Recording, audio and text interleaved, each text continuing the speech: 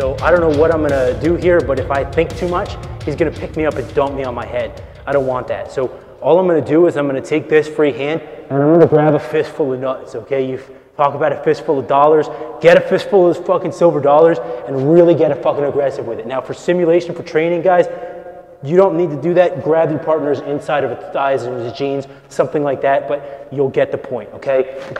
You come and you slap and you grab, okay? From there, he's gonna start to let up on the grip. He probably won't like go limp, but he'll probably at least get the idea, right? Now from there, we're gonna take our hand and we're gonna reach all the way up, like we're saying hi to the sun, okay? Now, we're gonna say hi to the sun and we're just gonna come over here. Notice, very comfortable, okay? Very easy.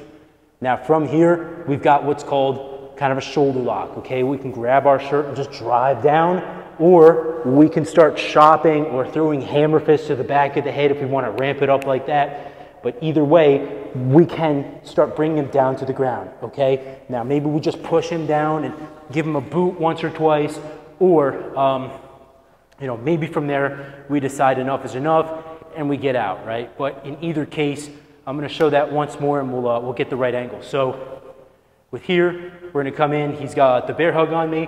Oh, crap. So I'm going to come in here and I'm going to grab something, right? I'm going to grab it and I'm going to twist it up and I'm going to really just grab it and try to fucking start destroying shit.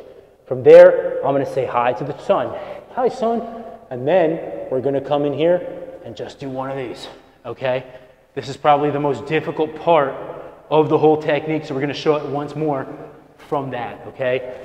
So we're going to reach up and then we're going to start twisting and turning until we've got his elbow facing up here and his shoulder kind of locked up. Now from there we can just bring him down, hit him in the back of the head, okay? Knee strike into the face, push him down again, grab him, boot to the face, or, you know, like I said, we can ramp up or ramp down that force continuum, kind of situationally dependent.